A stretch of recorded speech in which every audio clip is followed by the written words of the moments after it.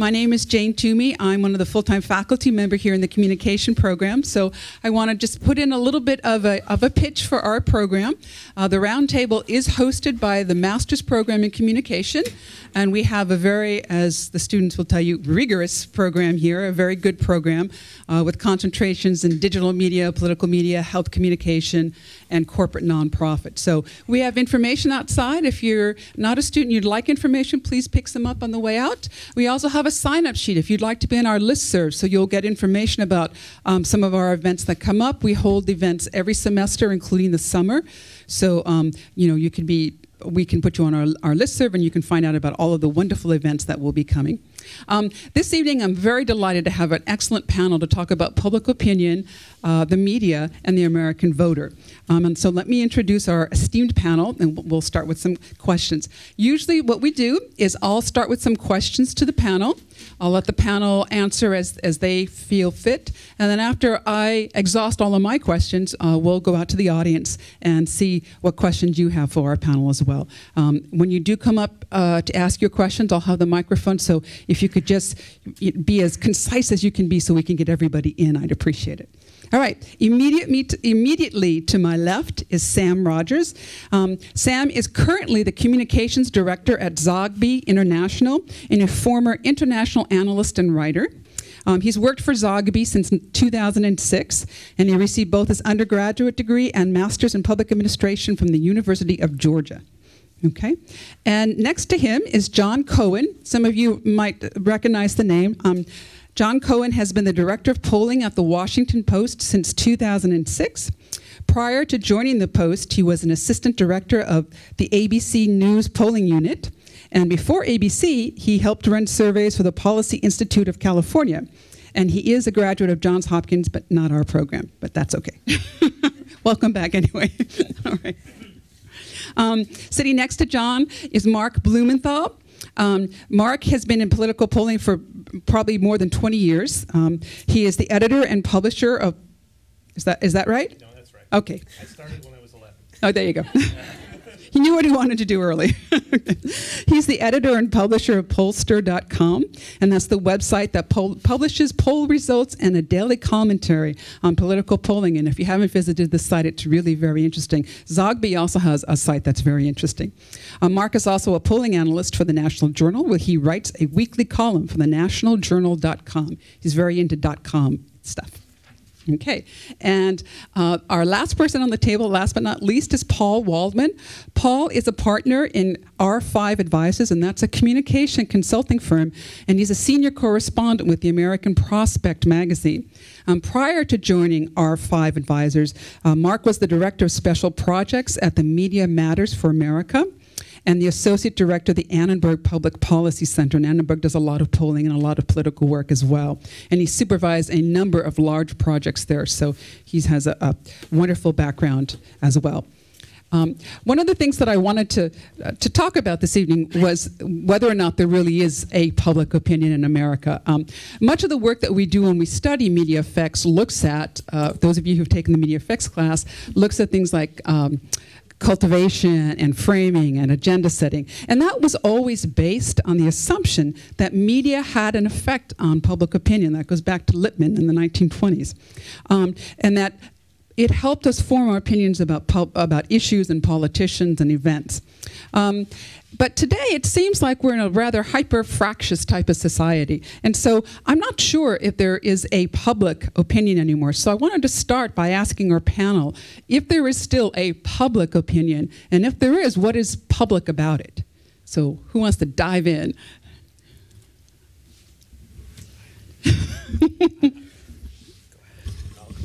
All right, I'll start just briefly. I think that there's always been a lot of different conceptions about what the public really was. And despite all of these sort of recent changes in communication technology that have all kinds of effects on what we think of as the public, that doesn't mean that it's necessarily sort of the first time that the public has been transformed in this way, or that we should understand it in a completely new way.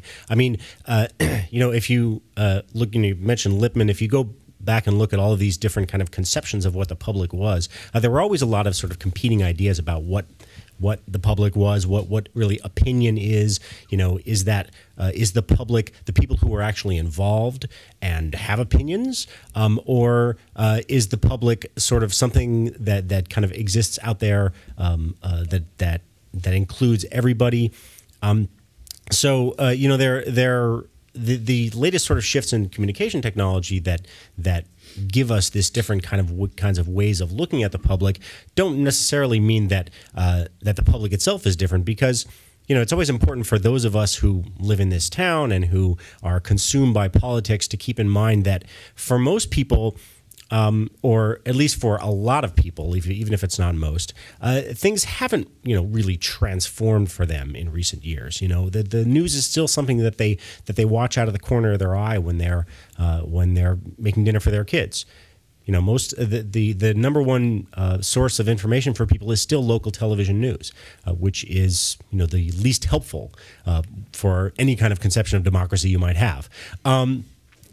So I think we always have to be careful about saying that the public is completely different now, and ask, who are we really including in that? It's very different for a lot of people, but it hasn't changed much for many people.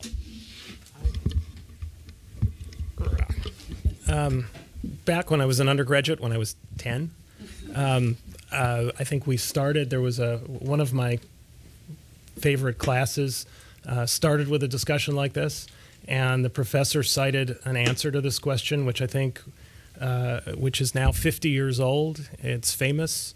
V.O. Key, the famous political scientist who studied, among other things, politics in the South, had this wonderful quote that I've used in columns, and I went back to it today, and it almost as if he were hearing your question, because he wrote in Public Opinion in American Democracy in 1960.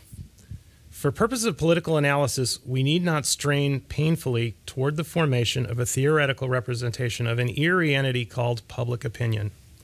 Public opinion in this discussion may simply be taken to mean those opinions held by private persons which governments find it prudent to heed. Think about what follows in the context of healthcare, the healthcare debate, or immigration, or any of the other questions you're probably going to ask us today. Governments may be compelled toward action or inaction by such opinion. In other instances, they may ignore it, or perhaps at their peril, they may attempt to alter it, or they may divert or pacify it. So defined, opinion may be shared by many or few. It may be the veriest whim, or it may be settled conviction. It may represent general agreement formed after the widest discussion. It may be far less firmly founded. I'll stop reading now, but I just don't think there ever was a singular public opinion. I think the notion of public opinion that we all sort of agree on is what Key defined, which is many opinions, many publics. I think that's absolutely right. I mean, there's no unquestionably an authentic public opinion out there. It's not a singular one, but people know how to lead their lives very well. They generally make good decisions for themselves. They don't use the wonky words that many of us here on Massachusetts Avenue might on any given day. But if you attend any focus groups, many people here in Washington will dismiss those as people who are easily misled by 30-second spots or whatever. But I've never left a focus group and rarely conducted a poll where I didn't leave feeling better about the American public and the decisions that they are capable of making on issues that are sometimes simple but sometimes very complex, and whether they're making informed decisions or just going on gut or public feel or their political sense and sensibilities. I mean I'm impressed, and I think it's genuine. There are lots of things that there are lots of unseen forces and some seen ones that we can talk about. I'm here so you can bash the mainstream media, among other things. And there are lots of complex things, there are lots of interesting questions, but there's unquestionably something that is real that we are trying to measure, and that's our real problem is measuring it and thinking when we measure it that we've come up with something undeniable and true. And we as analysts, we have to recognize that no matter how good our measure, and some of us measure things better than others, present company included, not included in that statement, That kind of we have to recognize that it's partial evidence, no matter what we find, and that there biases everywhere, and it's Mark has written a lot about this, but it's the accumulation of different questions asked different ways over different subjects that ultimately leads to an understanding of public opinion, which is very real but complex. I would say I generally agree with everything there, so I'll just briefly build on that and say that I think when you look at it historically, you look back and you want to see, or you want to believe that there was more consensus then than there was now. And I think that was probably only the case because it's something we'll, I'm sure, talk about later. The internet's just opened a door, or a window rather, for groups and individuals on the further sides of the debate to have a voice, and sometimes that voice is disproportionate to their size or their strength, and so it makes it seem like currently it might be more contentious than it is in actuality. But I would agree there's no one public opinion, but that it does appear more fractured than it once did.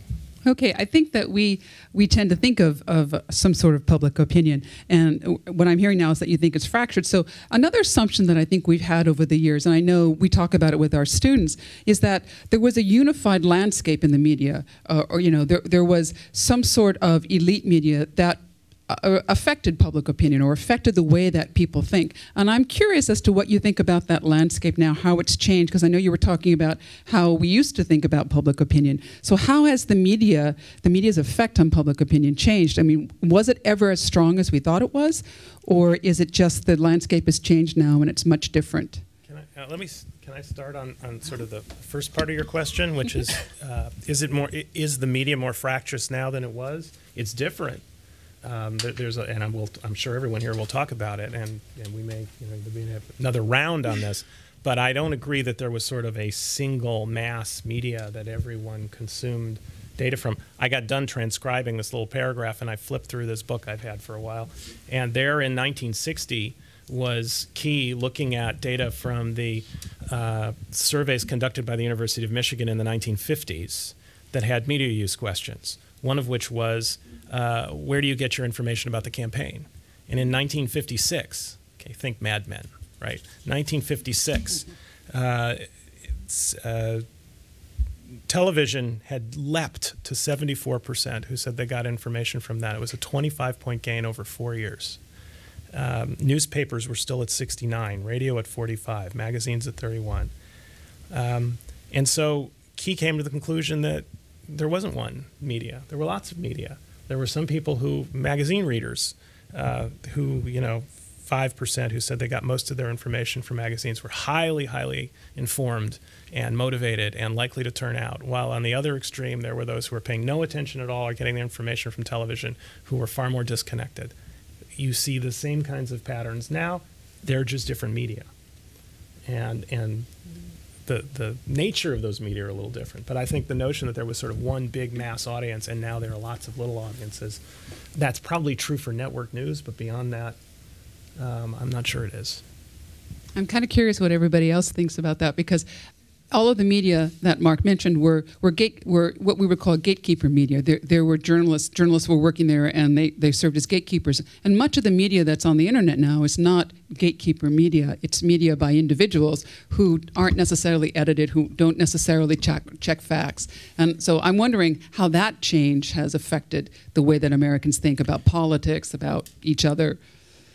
I think that's true in some senses and less true in others. I mean, if you look at what are the most trafficked online websites, they are websites that are associated with mainstream media news organizations like CNN and New York Times.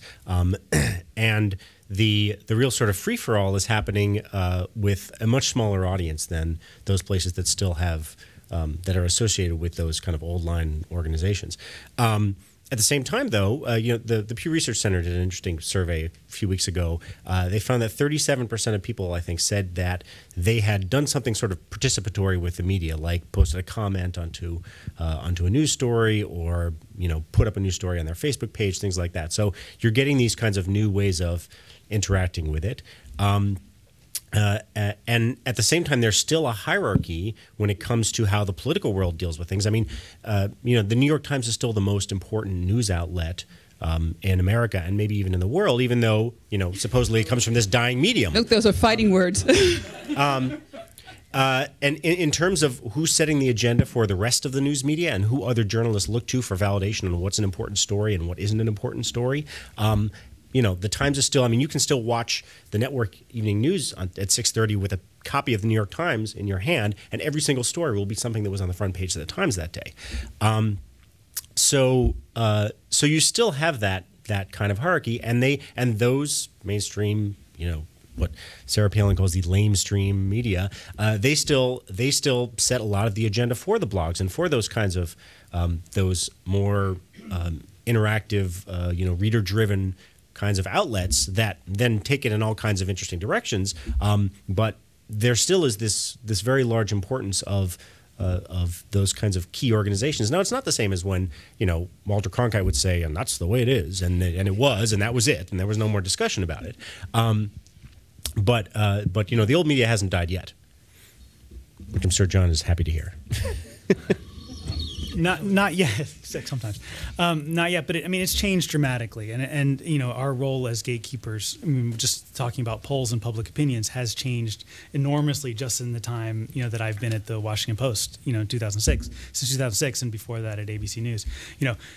When we have certain standards that are based on a poll's methodology, and we cover some polls and not others, and there are lots of blogs out there who and other mainstream newspapers and other media organizations who don't have those same standards, and so we're not playing that gatekeeper role. We are for the dwindling number who get our paper newspaper, but those who have kind of the alternative to go online and find it, they'll go out and find a poll that meets either is more interesting to them in the moment or kind of is in line with their own political views. And I think that's one of the more interesting things to discuss in terms of the the proliferation of media.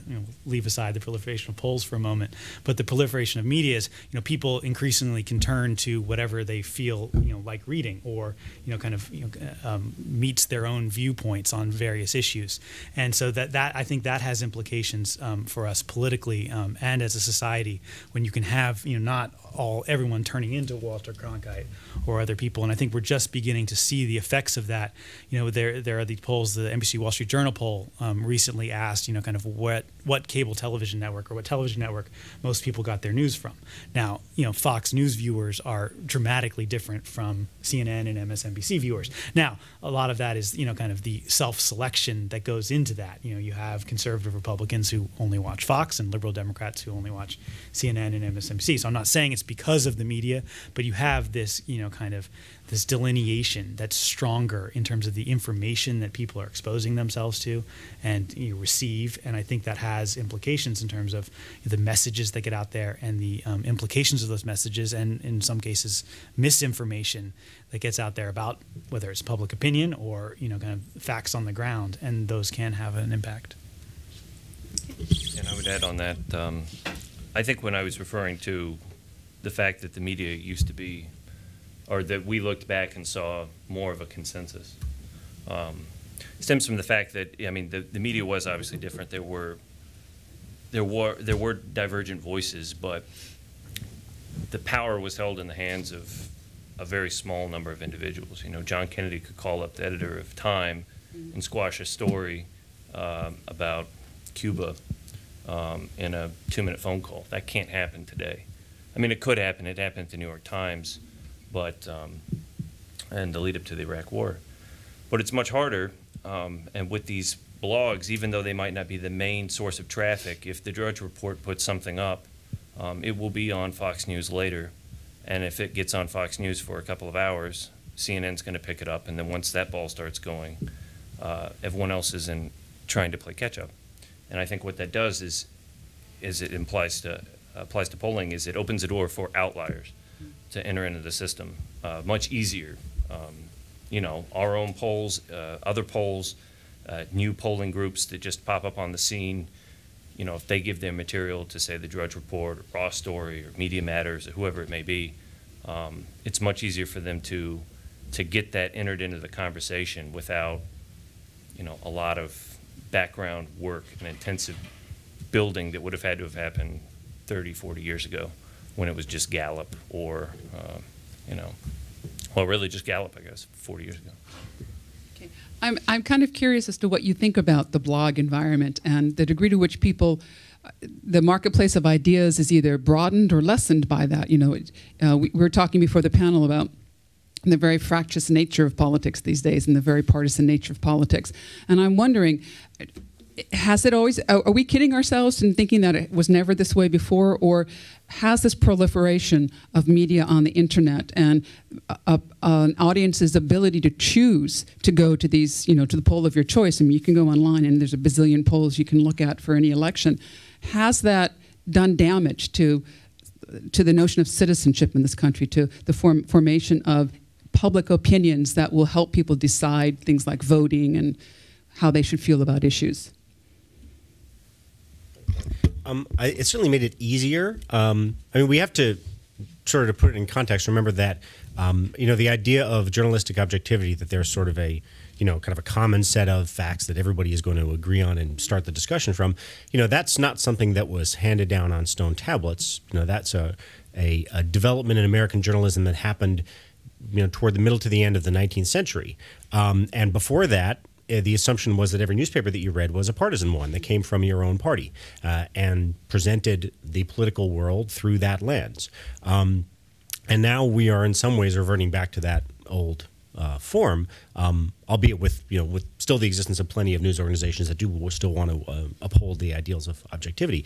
But it certainly has become a lot easier to kind of close yourself off if you only want to hear things that are from your side. But there's also a question of whether or not that really hurts you or not. Can you get all the information that you need and make reasonable decisions and be an active citizen without, going to, say, read magazines from people whose opinions you find odious?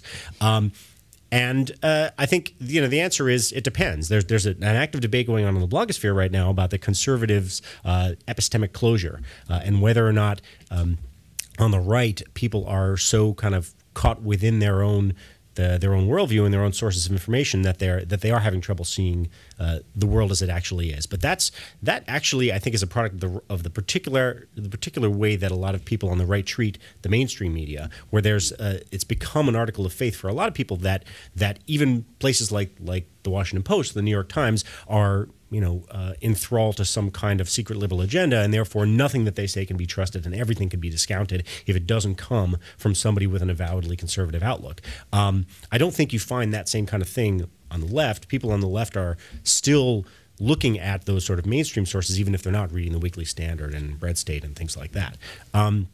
So it's perfectly possible for a citizen to not listen too much to the opinions of people they don't like, because if you pay attention to the news media, the actual news media, not just commentary, you're going to hear a lot of them, whether you like it or not. If you watch the evening news, you're going to get to hear what Republicans say and what Democrats say. And so even if you're not going over into those places where you get a lot of the things from the other side, you should still be able to pick it up and at least have a conception of what they're talking about. I think the big change is that where before, if you wanted to read a newspaper, you had one or two in your city. Before, if you wanted to watch the television news, you had 3 networks and a half-hour newscast at the same time every day. Whereas now you have that or 24-hour-a-day newscasts on at least 3 networks on my service now. There are, 6 or 7, including BBC and all sorts of other things. And, of course, the Internet, where you can access any newspaper, any magazine, anything, anytime. And those viewing habits are changing, and people are sort of self-selecting into a lot of partisans into news that gives them their point of view back. I wasn't sure if you mentioned the Kaiser question, John, or I just jotted this. This was the sort of poll question of the last month that kind of blew me away, because if you look at ratings, we tend to see rating data. So the audience size for any given hour on Fox News or CNN or MSNBC is still pretty low as compared to the CBS Evening News, which, even though it's a fraction of what, or NBC or ABC, fraction of what they used to be, still outnumbers any given hour by quite a bit. Kaiser Family Foundation does surveys, a monthly tracking survey about healthcare. And last month, this was like the second or third question on their survey. They asked, have you gotten any information about the health reform law from, and they went through a battery. And it was unusual. This is different than the way pollsters have asked this before. Choice one, cable TV news channels such as CNN, Fox, or NBC, or their websites. Second choice was broadcast network news channels such as ABC, NBC, CBS, or their websites. Newspapers or newspaper websites, and then there were 5 others. Conversations with family and friends, listening to the radio, other websites or blogs, elected officials, an employer, community organization. You could say yes to any one of those. So cable, 67. Broadcast or their websites, 60. Newspapers, 49. And some of the others. Which do you rely on most? Cable, 36, broadcast, 16, newspapers, 12. That means cable was bigger than newspapers or broadcast combined. And guess what? Huge partisan break on that. Republicans, by a margin of more than 2-to-1, said cable, and they weren't saying Fox, but sure does seem like a lot of them were watching Fox. Democrats, more of a mix, but more reading newspapers and watching the networks. And, lo and behold, we're in an environment where there's more polarization of opinion on a whole host of attitudes. And I will let my other panelists pick up the thread, but I think that is the difference. Well, I think that the interesting thing is that when I talk to my students about popular culture, there seems to be a lot of agreement on things like American Idol. When it comes to popular culture, there seems to be a public opinion, and everybody seems to be able to, agree on something. But when it comes to politics, is there just so much information out there that people are overwhelmed and just cannot form opinions, or they just form an opinion just to have one and don't think about it? I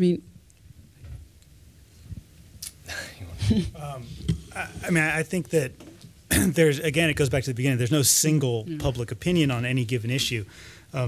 Mark, I'll refer again to his website, but he wrote some article of 9 ways to poll stimulus or something. It was anyway, we could have written about any subject in the past, 4 years. So take healthcare. The lots of controversy over how to poll 1,500 ways to ask 1,500 ways to ask it. So I think it's because you can ask about the same issue in a variety of ways and get different answers does not make all of those different numbers irrelevant and not based on reality. So take the individual mandate, for example, that is famous in the healthcare legislation. We asked about it last June, and when you ask straight up, do you support or oppose a requirement whereby all individuals in the United States would be required to carry health insurance? At that time, it was something like a 49-47 proposition. And then you ask, subsequently, well, what if that included fines on people who refuse to get it? Well, support dropped to 44%. Well, what if it included a requirement whereby all employers of a certain size offer health insurance? It went up to 68.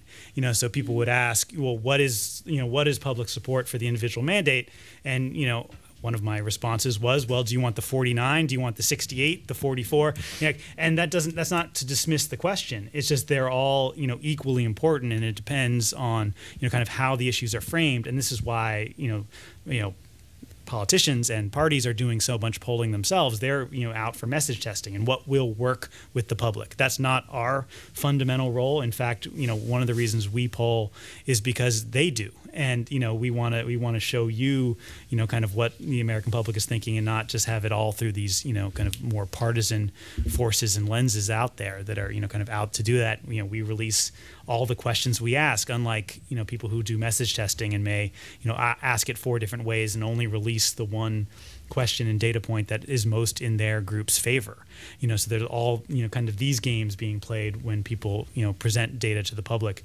We ask the question, people are free and genuinely do criticize the way we ask things.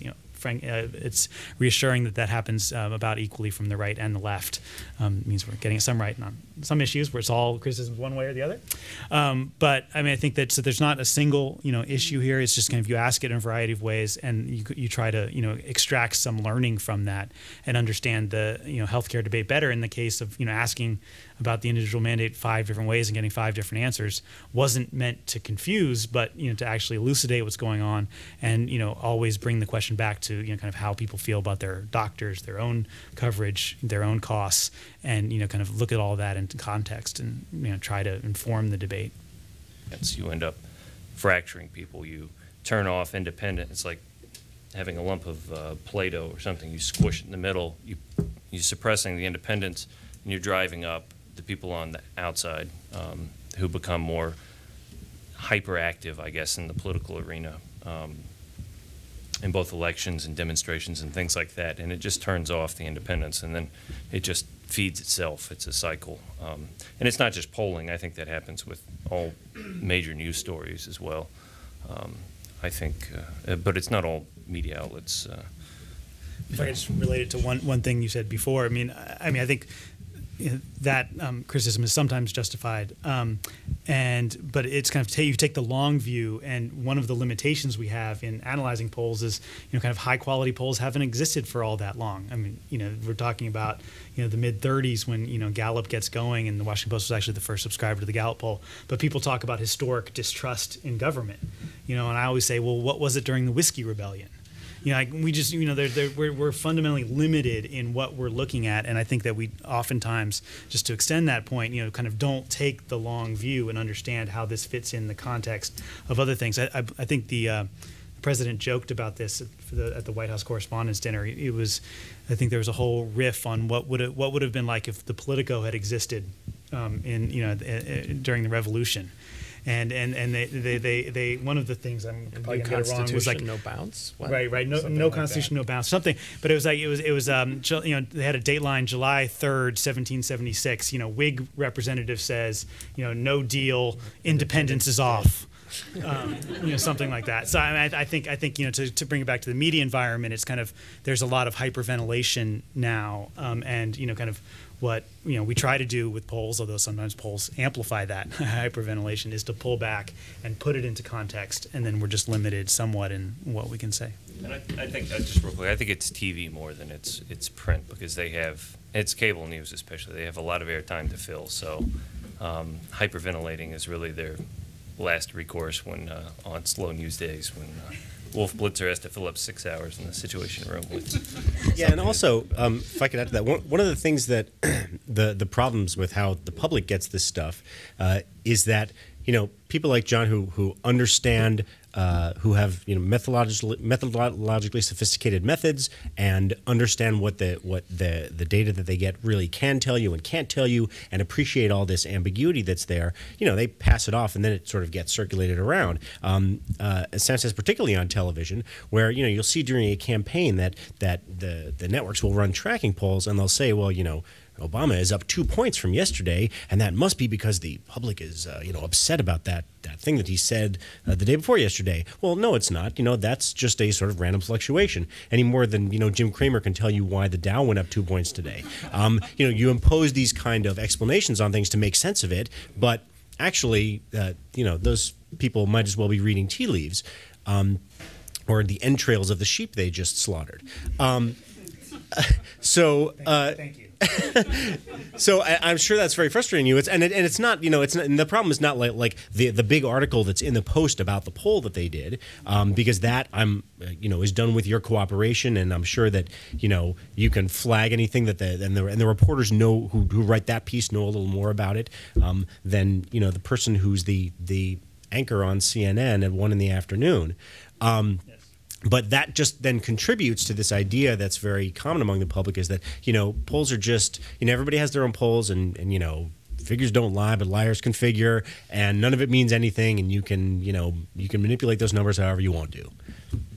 But I think, do you think the public really thinks that? I think that the public really looks at the polls. I think that during the election, polls were all over the place. And you brought up some really interesting points. Do we need, as the public, to become sort of poll literate? Do we need to understand, that there's a margin of error and that goes up, up or down 3 points? And for me, I think the first thing would be just to get the reporters as a starting point to be poll literate. That would go a big way. So that even just the very idea of a margin of error and what it means, and what kind of a number you can say is meaningful, and what kind of a number you shouldn't say is meaningful. That would be a good start. And it would be great if the public was poll literate, but meanwhile, you also need them to get like scientifically literate, and there's 10 different ways the public ought to be more literate. So, it's a big mountain to climb. I was going to joke and say that reading of my website should be mandatory, and everyone should have to buy a subscription that will sell or something. But I'm not holding my breath waiting for that to happen. But I agree, if we could get cable TV producers to be just a tad more literate, although they are up against a problem. I mean, if you've got a daily tracking poll every day on presidential, two of them actually, depending on which network you work at, but there are two available, and there are usually 3 or 4 released national polls every week, at least, and they usually tend to come in waves. Well, okay, those of you who know something about numbers know, well, a point or two doesn't really matter all that much, but you know what? There's a bell curve. So what does that mean? So one poll out of every 20 or 25 is really out there for no reason at all. That's just the way the random ball bounces. It is what we like to call an outlier. And I guarantee you, every single time, the outlier is the story. If there are 10 polls with no story and one that's just a little wacky, that's the one that everybody's talking about on cable news for 24 hours until another one comes along, and then we're off of it. I just want to say one thing to our students. I know we cover this in research and writing methods, and I know everybody thinks that class is boring and hates it, but we do cover the bell curve, and we do talk about margin of error and standard deviations and all of those things. So there is reason for that. So I'm also kind of curious. We talk about polls and the fractious public right now. What do you think is the gold standard for polling? I mean, what is it that I know? I mean, what is it? What makes a good poll, and how do we know if we're reading it? How do we know when we look at a poll besides the name? Gallup or Washington Post or something. Well, I think you shouldn't look at the name at all. I mean, you can only as an indicator, of what's underneath the hood. So to speak. I mean, for us and others, it's all about methodology. It's all about how the polls are conducted. And essentially, nothing else matters. It's not about a famous name. It's not about kind of being right in some past election. It's about kind of how you conduct your polls, because fundamentally, that's all all these are ideally random samples of the public, and that's how you can claim it as public opinion when you're done with it. The gold standard, in my view, and others here may disagree, I know others outside disagree, is still kind of calling people on their home telephones, using random digit dial, which has been, the methodology has been, kind of this gold standard, for 30 years. It's been augmented in most media polls by cell phones, because, cell phone only households now represent about 2 in 10 adults in the United States, excluding them, although you can pretty well show that it doesn't make a darn difference in the results. It's a large enough segment of the population to exclude. It doesn't make a big difference for politics. In other areas, I think, quite reasonably it would. But, we include cell phone interviews with every poll we do and augment that random digit dial sample. Others do it differently. There's certainly that, if that's the gold standard, I certainly admit to its being tarnished at the moment. Response rates have declined for anyone, kind of who's been following this for a long time. It's harder to get people on the phone. There's technology that makes it easier to ignore us. But, when someone answers the phone and they hear it's a legitimate source, or they think it's a legitimate source, or it's a source that they just want to express their opinion to, we find that people are still willing to cooperate with interviews. Cooperation rates remain, where they've been for the past, several years. Not as high as we'd like, but we work hard to get a good sample, because that's we are nothing other than that. This is probably, this is the question that's closest to what I do, and it's both hugely important and hard. Hard because the world of survey research, to the extent that there was a consensus about what the gold standard was, when I came into the field, it has been unraveling, and there isn't one now. There are different schools of thought, but they bump up against problems. So there's, Jon speaks eloquently of one school of thought that says you try to You start with what we call a probability sample, a random sample of some kind, and you try as hard as you can to get every element of that sample, but it's bumping up against all these limits that not everybody has a landline phone. Most people don't answer the ringing phone or don't stay on it very long if they hear a voice they don't know or and whatnot. There's another school of thought that really succeeded wildly on the internet in 2008, and that was personified by Nate Silver in 538. And it was the notion that, well, all we got to do is weight by accuracy, and it's all better. We don't have to worry about that stuff. And if you look at quote-unquote accuracy, the surveys that break all the rules that John and his colleagues feel so strongly about enforcing are either as accurate or most accurate, depending on who you ask. I'm not convinced that either camp here has a sort of monopoly on the gold standard. I think that we need to just understand as consumers of this, particularly those of us who are in the news media and have some responsibility to do this right, that we're in a period of evolution. In Great Britain, they're having an election on Thursday. Fascinating to me that 1992, using gold standard methods, they were doing door-to-door interviewing. All the pollsters missed the election. And they had, it was sort of like a 1948 meltdown. They had it all wrong, and it's fairly, well, there's some debate over exactly why. But it was either that there was some bias in the sample or some bias in the measurement, what people were telling the pollsters. There may have been some people, conservative voters who were shy about expressing their real opinion. But over that last 18 years, UK pollsters have gone through all sorts of, introduced all sorts of new methods. I won't bore you with them, that differ from what my American colleagues do to try to correct this. And they find they do a random digit dial sample. They use a live interviewer. They call a population that's 85% landline phone. They weight by demographics. They have a consistent bias towards the Labor Party in their surveys that they try to correct. And we need to be aware that those kinds of things can happen here, too. There's nothing magical about being an American pollster that makes you immune to, these kinds of problems. Yeah, I would add to that, it is tough. We fight every day to try new things, try new methodologies, to realize that there's not one answer, there's not a gold standard anymore, I would say. There's the telephone, but there's also IVR, which is automated telephone, which Scott Rasmussen and some others use. There's the internet. Right now you have internet penetration rates that are as high, if not higher, than landline telephone. And you have to imagine that as the rates go this way, that the future is shifting. And so, when you look at polls, ours or anyone else's, even more than methodology or mode, I would just look at the questions themselves. And they're good questions and they're bad questions. We've all written bad questions. We've all written good questions. Usually the bad questions are the ones that get on the news.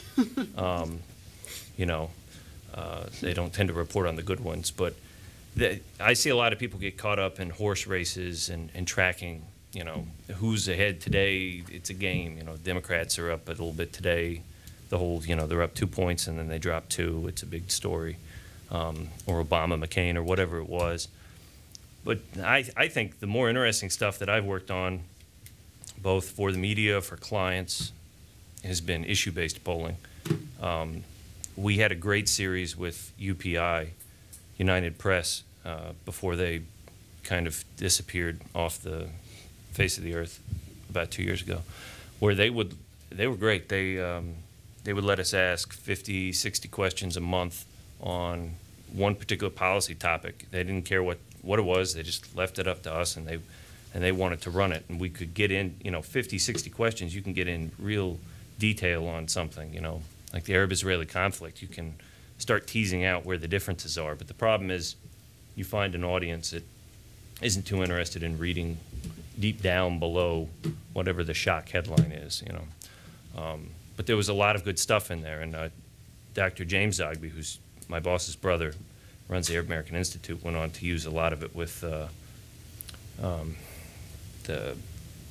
J Street, I think, and a couple of other groups that were trying to work out some consensus on U.S. solutions to Mideast peace, and I saw a lot of good in that. But I think it comes down to the questions and who's sponsoring the poll. I mean, sometimes we do work for clients, sometimes we just do it on our own, and what's behind it, as much as the particular methodology. Just want to add one thing. I'll preview something I've probably been meaning to talk to Mark about for a long time. So yeah, I mean, I think totally agree on the issue. Things are much more interesting. I mean, in a way, the horse race is kind of the most silly thing we do. We actually call it the silly season when we get really close to an election, and it's just, polls all the time, and things are whizzing around, and you have outliers, and you have all kinds of different things, and you're just trying to make sense of it for yourself, and whatever readership or audience you have. But I think the next kind of big divide in the polling world will come between separating election type polls and the issue type polls.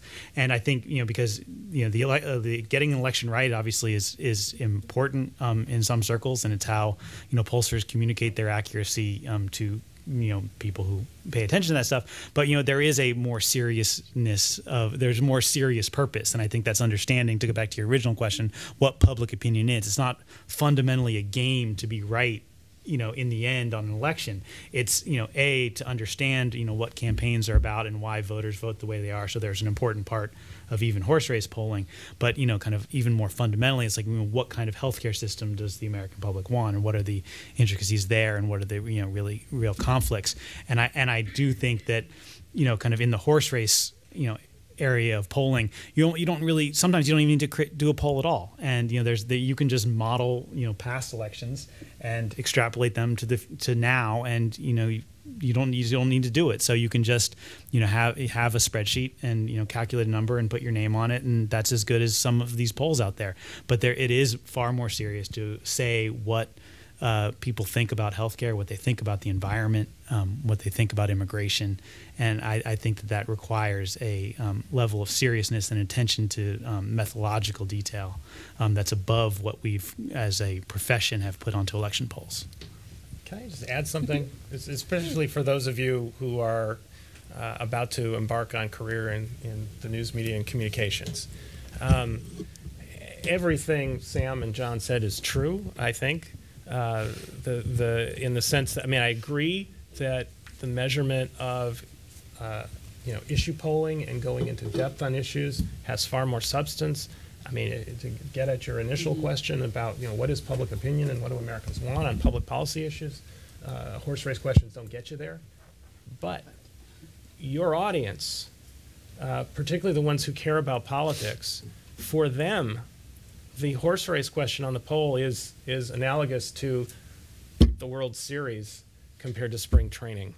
It's the game that everybody watches, even if they're not really baseball fans, or the Super Bowl, compared to the games. We see what happens to our traffic. One of the reasons we run a website that obsesses about horse race polling is that's what we can get this huge audience 2 months every 24, and we have them for a minute or two, and we can maybe when we put our serious hats on, they can learn something while they're looking at us and put things into context. And I think to sort of hope that people will stop playing the game of trying to see who's ahead or behind. They won't. They're going to look at box scores. And I think as journalists, the real trick is to figure out how to write about this thing that interests people without it just being about tactics. How to help people understand the issues that the candidates are debating about, even though a lot of them are being drawn to figure out, well, what's the tactical move or the strategy behind this particular message or that. Right. Oh, my admonition against following the horse race doesn't survive my leaving my front door every morning. So this first question my fiance asks me all the time is just who's winning, and then that's the be all and end all. So I try to extrapolate from that into something else. I wanted to, speaking of horse races and such, I wanted to sort of switch gears a little bit and talk about the upcoming horse race, the 2010 election. I'm kind of curious as to what you're seeing on the now that we know there's no public opinion, what you're seeing on the no public opinion landscape. What is polling showing us regarding the parties, regarding what people care about? I mean, if you could give us a 30-second synopsis of what's going on based on your polling, what would you tell us? Just 30 seconds? I need more. You can take more than 30 seconds. Well, all right. Let me not dodge the singular public opinion aspect of the question either. I think right now the political environment is favorable to the Republicans and really hostile to the Democrats. I don't think I'm telling you all anything you haven't heard. I think that's the function of a bunch of things. On the one hand, midterm elections. Put aside the recession, put aside healthcare debate, put aside all of that. If it's just some placid times, the kinds of voters who vote in midterm elections are disproportionately lower on the constituencies where Barack Obama did best. So younger voters, non-white voters that favored Obama by huge margins tend to turn out less in midterm elections. It's always been that way. That's one. Two, multiple opinions. There is this huge sort of intensity and enthusiasm gap.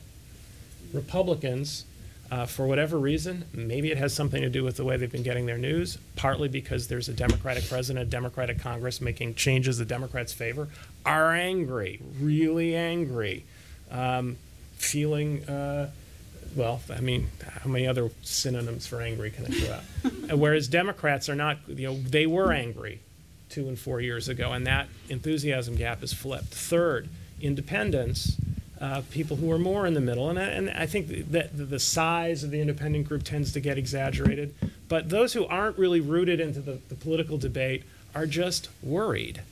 The economy is bad, doesn't seem to be getting better, the government's spending a whole lot of money on a lot of things, or at least that's the perception, and they don't see any of it coming to them. So that combination of things is bad for Democrats. I'll throw out the one other thing, which is sort of, you toss questions to us. What are you seeing now that's sort of most interesting? There's a new survey out tonight, CBS New York Times, that is starting to pick up evidence that people are sensing an improving economy. Not huge, and it's one survey, and we need to look at a lot of them. But the percentage who said that the economy is getting better jumped 8 points in the last 3 months. I think it was since January. Obama's job approval on economy was a little higher. That I say that as a tentative. Sort of maybe that is the beginning of the trend. If perceptions of the economy move up in a significant way, and that's the beginning of a 5-month trend, then that political environment could look not quite so hostile to Democrats, not quite so favorable to Republicans in the fall. I would just ask us to remember how dramatically things changed just last year between May and November. In May of last year, Obama was, coming off of his 100-day mark, just a month prior in office. His approval rating, I think, was about 15 points higher, at least in our polls, than it is now. I'm sure that's true if you look at the averages, that Mark has. Things changed dramatically as the healthcare debate, picked up steam.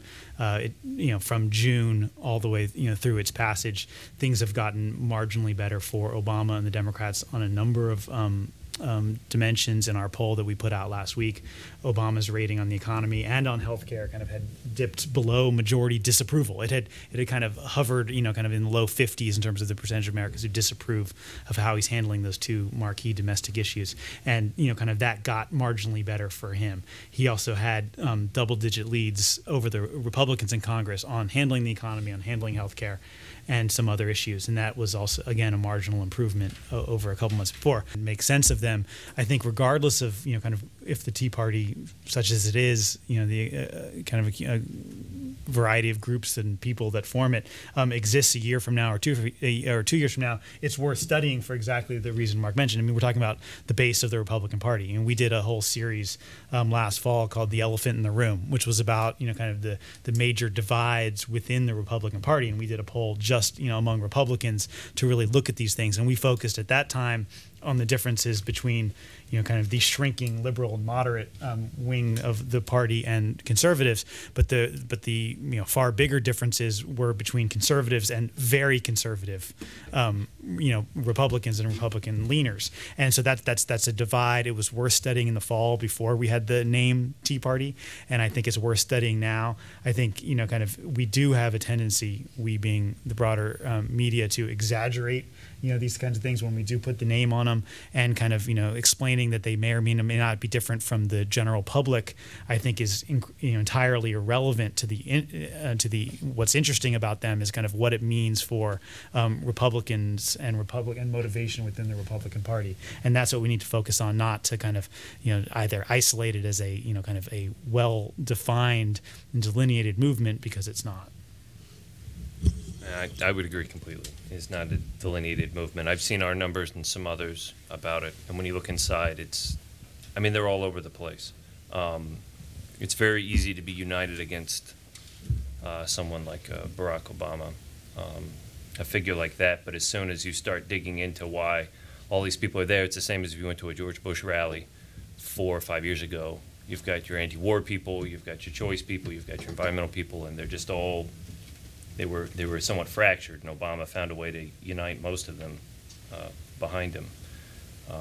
But they definitely have a role to play. I mean, you've already seen what they've done in Florida, which is no small thing. They knocked one of the most popular governors, at least at one time recently, out of his own primary.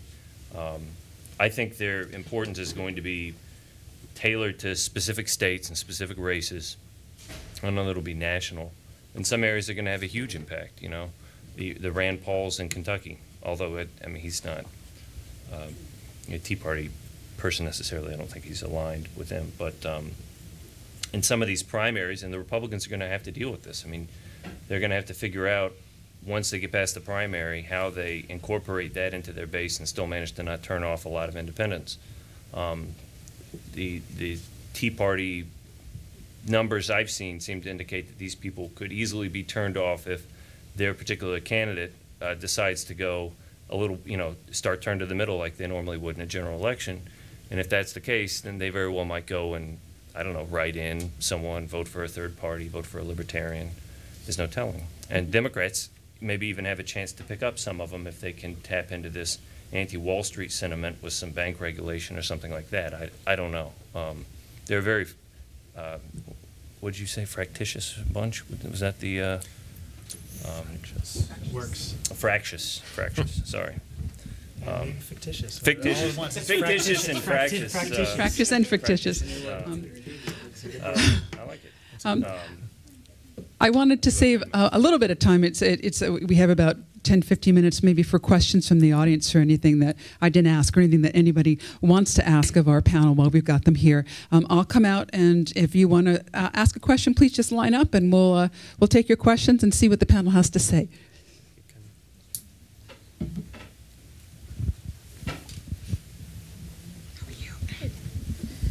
Hi, my name is Marisha Sherry, and I graduated from the program last year, and I work for Agence France Presse now. And I heard a lot of what you had to say about how polls are misreported, misrepresented, but could you maybe give us a sense of the ideal way to report a poll, or what you want most to see in... Obviously, we're not going to give tons and tons of fine print in what we say in our articles, but what are maybe the key things that should be included in order to help the public better understand the poll? All the things that will make it sound less interesting.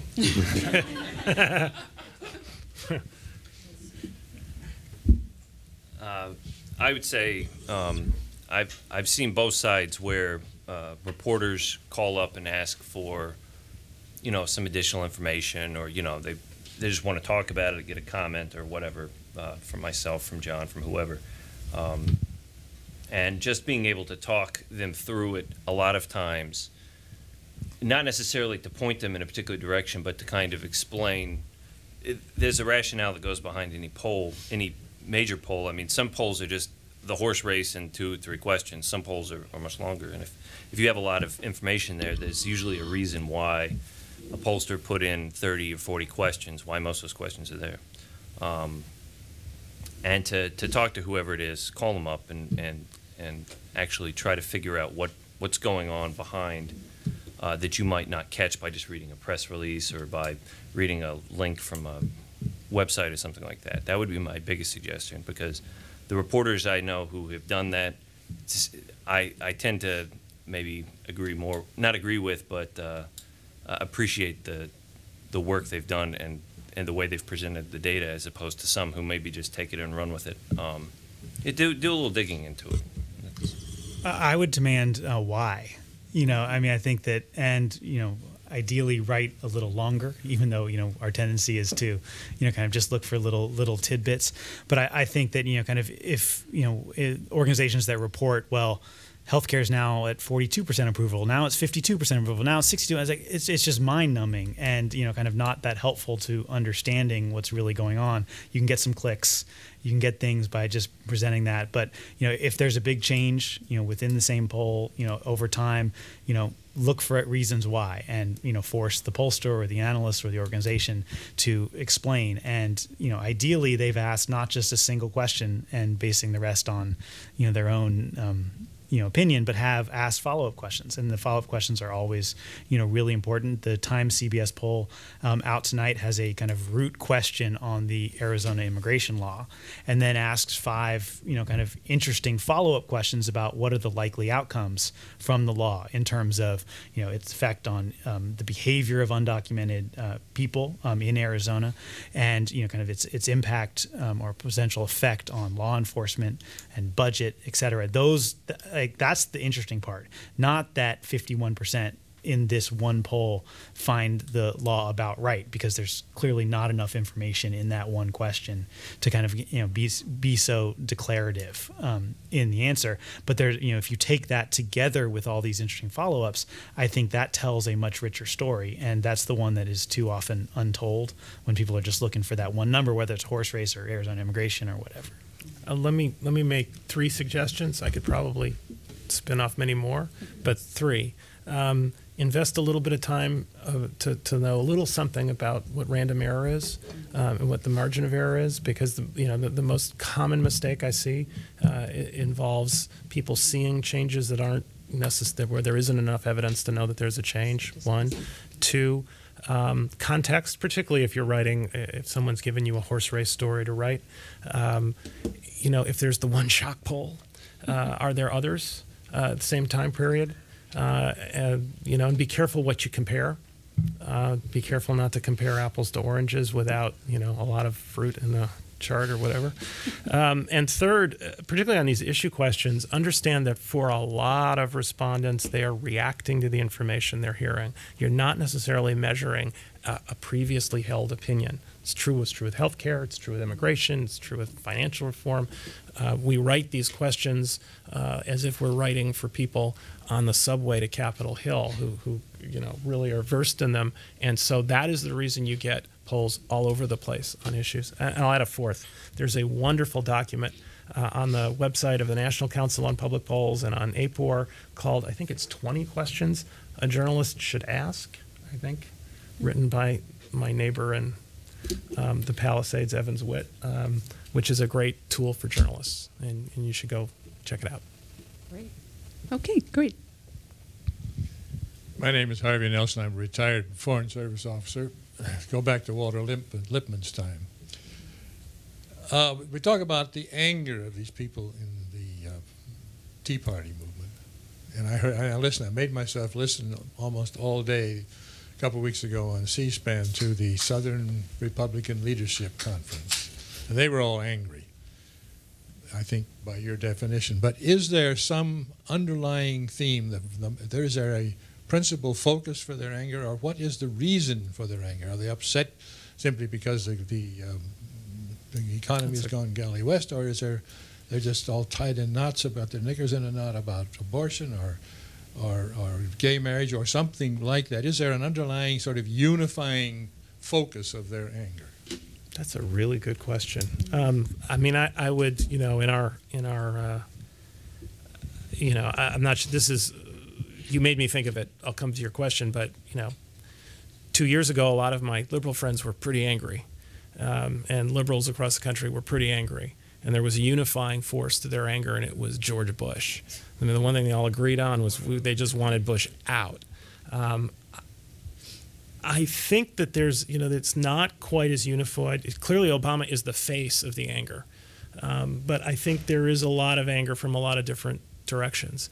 And I think the fuel underneath it is less about a war, which I think was what sort of lit the candle with Bush. But, we have a deep recession, and it didn't just start in 2008. We had this lack of income growth for a whole decade.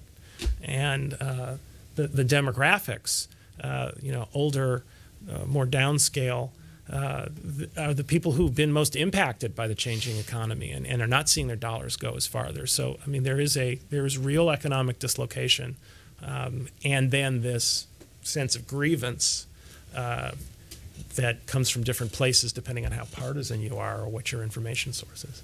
Yeah, and that gets to maybe another thing that journalists should be careful of is assuming that, when you have some number, 54% of people think X, of assuming that everybody in that 54%, thinks exactly the same thing just because they gave the same answer to what's probably a closed-ended question, and thinks it for the same reasons. There are a whole kind of seething body of different kinds of grievances that are all caught up in there. And like for one of the questions that's been debated about the Tea Party movement is what sort of a role does race play, and how many people are just angry because they cannot accept the idea of an African American president. Well, it's very difficult to answer that question because it's not an easy thing that you can poll accurately on. There are ways to try to do it, but it's difficult to get at. And so the answer is, well, for some people, yes, that's an important part of it. There are some people who are genuinely passionate about the budget deficit. I suspect that that's probably a far smaller number than the people who actually talk about it, because we had budget deficits for many years before we happened to get a Democrat in the White House. And so it's. There's no perfect answer because also because there are a lot of people who even they couldn't tell you exactly what is the most important thing that makes them so angry. They probably have a sort of a template that they've gotten in part from Fox News, since it's had such an important role in promoting the Tea Parties, and from the other people in this movement that they've had contact with, that says like these are the top 5 reasons why we're here. But if you could actually look into their minds, there might be 20 reasons, and it's this big jumbled mess, even if what they will articulate is something that, is kind of almost a script that they've sort of signed on with. So it's a very, very difficult, if not impossible, question to answer. Just to quickly add, the one thing that wasn't mentioned, I dismissed the notion of distrust of government before, just in terms of the long-term context, but it plays a real role. There is a anxiety about the size and growth of government that has increased over the past year. There are more people angry about the federal government and the way it operates than at any point since '94, and that is a real force and motivating a lot of this. And that has a lot to do with party too. When there's Democrats are in power, Republicans get very distrustful of government, and the other way around too. But I mean, you're right; it's lower now. Than Obama's the face, and so we asked last week in the poll we released, kind of, do you in general prefer a smaller government with fewer services or larger with more?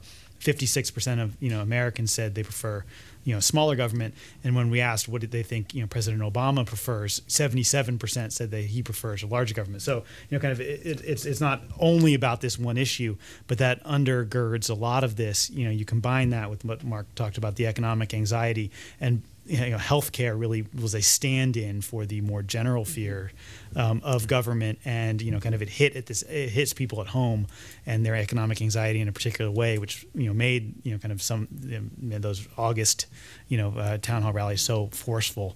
But I'll end by saying when we asked in August, kind of if you're range from enthusiastic to angry about proposed healthcare changes, there were nearly as many people who were enthusiastic as angry, and it gets to the media coverage that we focused primarily on the angry. Okay. My name is Steve Underhill. I'm a PhD student at the University of Maryland in the communication program. Assuming that public opinion polling is interested in majorities, Do people in your profession make ethical considerations regarding minority rights, meaning the dangers of mobilizing a strong majority that would disregard the rights of a minority?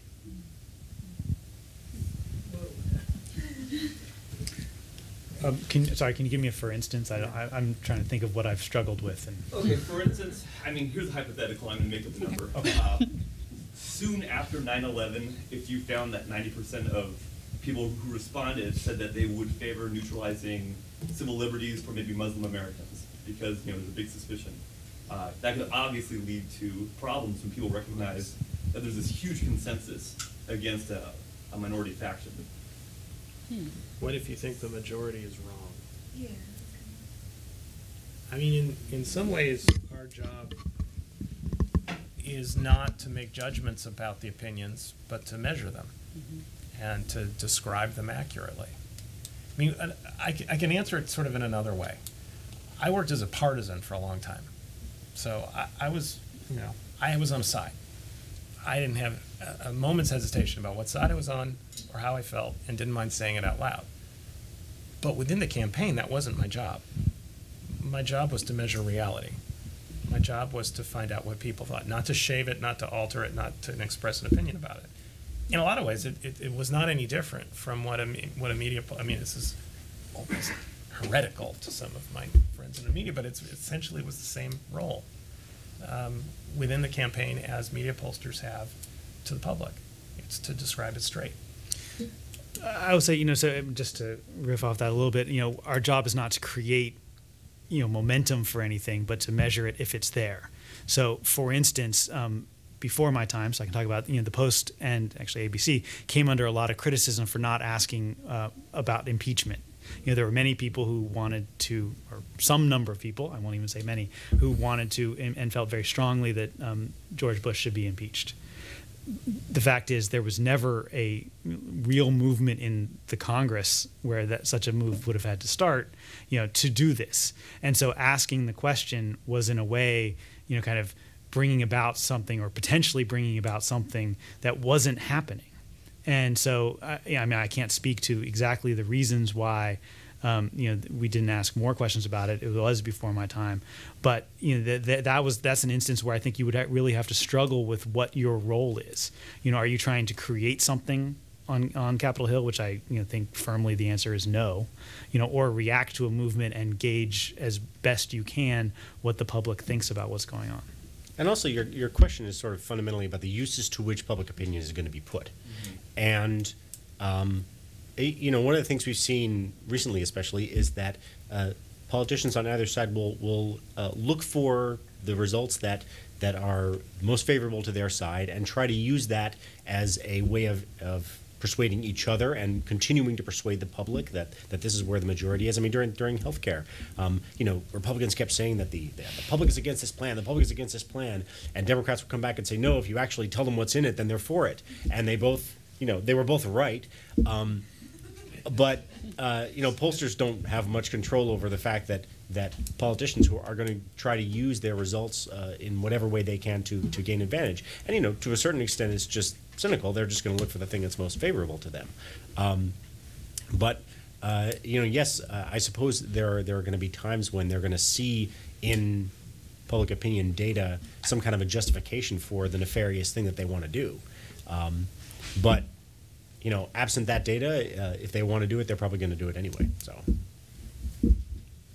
Okay. We have one last question.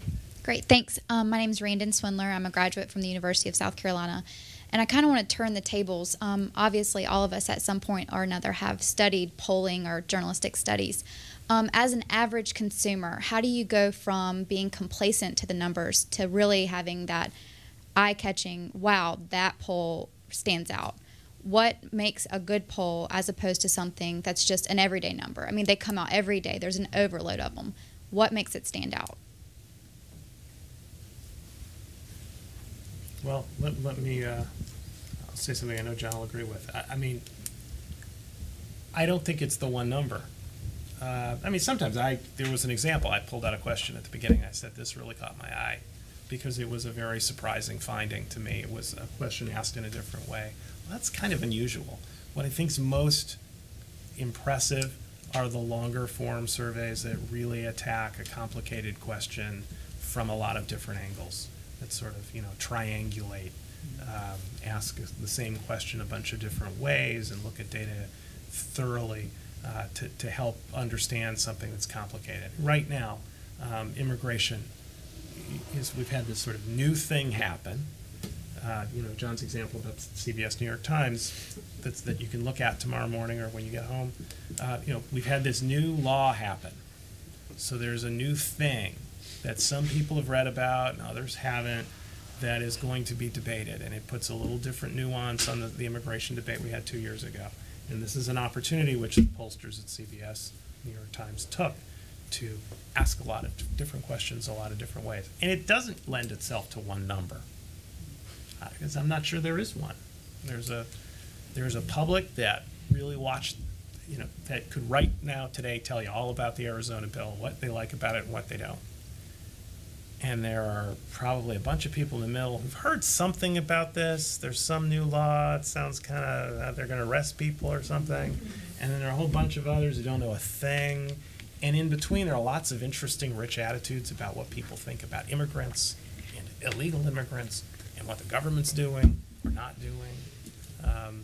And the tapestry of all of that is the many public opinions. I'm about to say I'm intrigued by kind of smart subject choices and good timing and kind of the depth that's out there. I think the Times is the first I would say the first poll that's there. I can criticize them until the cows come home, but I mean this is the first real poll.